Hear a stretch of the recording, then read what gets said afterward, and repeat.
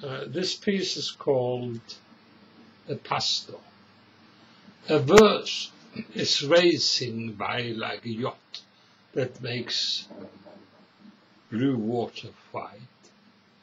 Should I now think in nautical terms, say a bad landscape painting of crested waves, which looks like a clotted cream?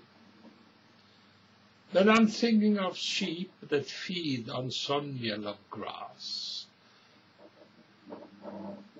on a field dotted with olive trees. Bedouins, unlike cowboys, feel no disgrace looking after them. Biblical peace. That is before walls were erected and common land absorbed in the name of nationhood. I know nothing.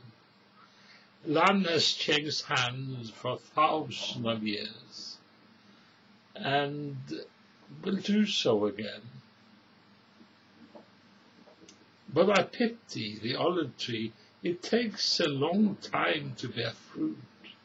When it does, the walls will be used as building stuff for humble homes.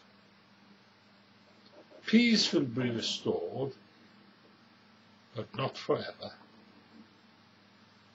Humanity is, even if it talks about it, not made for peacefulness.